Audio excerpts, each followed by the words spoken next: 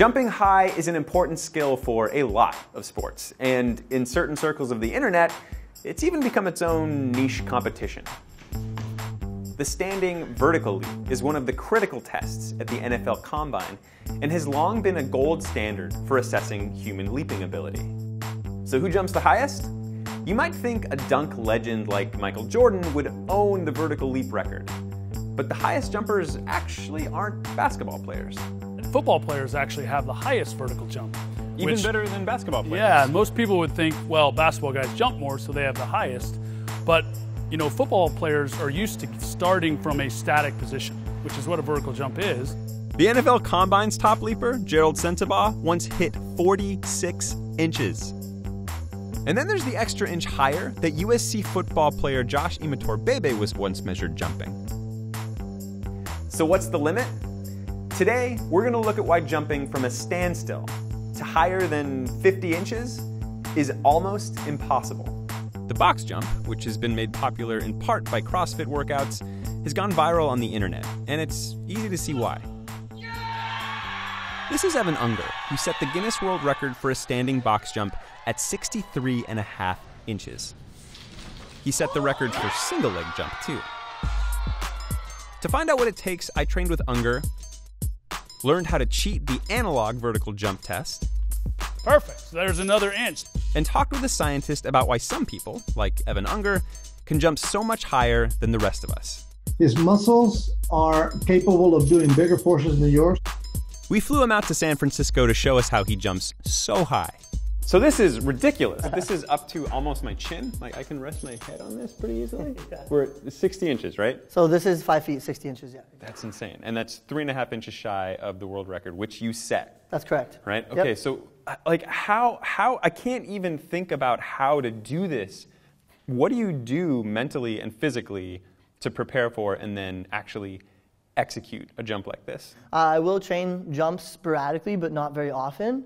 But a lot of weight training and usually just focused on the lower body. So I'll be squatting 3 times a week. And as I get closer, the squats change in variation, in reps, in sets. They get heavier and less reps. Ends up like making you a lot stronger for a one-time explosive movement, right? Mentally, I think the mental game is just as hard as the physical game. But the problem is, like, mentally, you can't really prepare too much for it. But I find when I'm coming up to the box, I try not to think of anything. Unger trained for a year before he set his record. I didn't have that kind of time, but with his coaching, I got to 34 inches. Easy. And then 38 inches. Nice. And that's a mic. And then 42 inches. All right, this is 30-inch box, 3 4-inch plates. We're at 42 inches high. Before I began to really worry about cracking a shin, Unger had me jumping to 46 inches. Yeah, come on. Almost. Man, you had full hang time on that one. Thing is, I'm not technically jumping that high. Because remember, the NFL Combine record is also 46 inches, and I'm nowhere near as athletic as a pro football player. Now, there are lots of different kinds of jumps.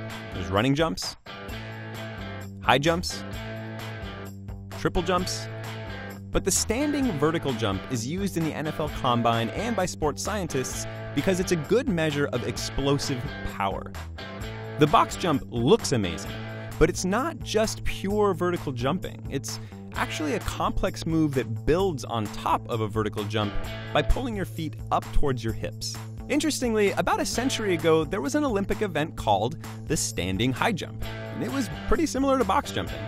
This guy, American Ray Erie, was the reigning champion. He once cleared a bar at 65 inches. If he were alive today, he'd probably give Unger a run for the box jump title. But we wanted to know how Unger might stack up against today's NFL Combine jumpers. So he and I both jumped in front of a measuring tape. Oh God, That was really ridiculous. I just like watched him rise past me. As you can see, he outjumped me by a lot.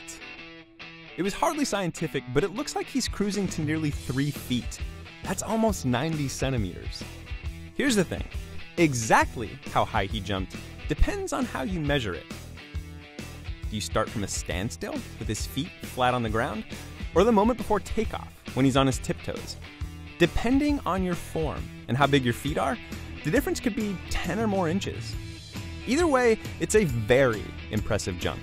Like I look at this guy doing the standing vertical jump and I go, my God, what a monster, right? That's biomechanist Jesus Depina. And my specialty is trying to understand the mechanics of how athletes jump. Those mechanics are actually pretty intuitive. The way to get the biggest possible height is to have a big vertical velocity at the end of the takeoff. So how do you do that? Depina says it's all about moving up as powerfully as you can for as long as you can before leaving the ground. Okay, so you would think that you would go and you would crouch yourself, bend your legs a fair amount and be down there and then wait and say, okay, let's go. And then you use your muscles to extend your legs as powerfully as you can to get out from the ground. The problem with that is that when you're down there waiting to start your jump, you're making a force that is sub-maximal. You're just needing to make the force that you need to hold the downward position. And to be able to go upward, you need to make a force that is bigger than that. He says there's an even better way. So what you do is instead of starting at the bottom, you start standing up. So you're standing up and then you relax your muscles completely. So your legs turn basically into wet noodles, right? And your gravity is pulling downward, so you go down. As you're using your muscles to slow down this downward motion, you're activating those muscles. You're pre-tensing the muscles. So at the very bottom point, you have all of your vertical range of motion for the upward motion available to you still, and your muscles are already pre-tensed. It's called the counter movement jump. Unger and I both tried it, and not surprisingly, he jumped way higher than me. I asked Dr. Depina why. He has better muscles. His muscles are capable of doing bigger forces than yours. Basically, it just means that he has a bigger cross-sectional area of muscle in the main movers. Really, we're talking quads and glutes. If anyone knows how lucrative a solid jump is, it's Joel Smith. He's a coach who runs an online jumping academy for athletes who want to improve their leaping abilities. He watched me jump and offered some suggestions for how to improve. We all know squats, deadlifts, front squat. We think strong legs. It'll help. I view it as a way to create tension. So right now, if we can create more tension in your legs by getting stronger, you will have the capability to jump higher. So it is possible that I could get better at jumping, but I'll probably never get to Unger's level. That doesn't mean I couldn't have a higher vertical jump. I went to Sparta Science to talk with founder Phil Wagner. From a research standpoint, vertical jump has been associated with performance in a variety of sports. He works with pro athletes, including NFL hopefuls, to post their best vertical leap on an analog measuring device called a Vertec. Using it is simple. Just subtract the highest you can reach while standing from the highest you can reach while jumping. The difference is the height of your jump. Kind of. Because for as easy as the Vertec is to use, it's also really easy to cheat. Just make your standing reach as low as possible. Bend your arm that much because you had a lot of elbow damage, right? Can't do it. Right. So Wagner showed me how I could add a few inches with a fake injury. Wow, you can't even get close. Let me walk through this thing actually with my shoulder tipped up, Yep. my fingers extended, my Your arm body all the way tilted. straight. Then I walked through again. This time, if I No walk fake through- injury, fully stretched out. Yeah. Look at the difference. That 45 seems a lot closer. Yeah, it's a lot closer now. Then I jumped. Great. And jumped again. This time using another trick. Some toe bounce, which amplifies the counter movement's lift. There it is. Yep. Okay, so how did I do? So what's considered probably average, quote unquote average for an NFL vert would be in the mid 30s, about 35. So you did about a 33-inch vert just there. Look at that. No warm up. Little cheating, no warm up, just casual.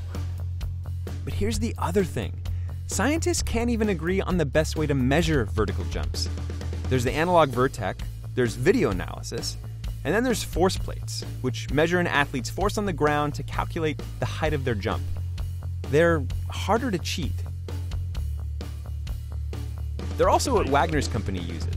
And thanks to their proprietary equipment, he says they're also far more accurate at measuring a vertical leap. So 14.1 inches. That's was half. your first jump. That's half. Yeah. After 3 average jumps, the force plate brought me back down to earth and more than halved my vertical leap to, wait for it, 15 inches is actually not a bad score. It's real.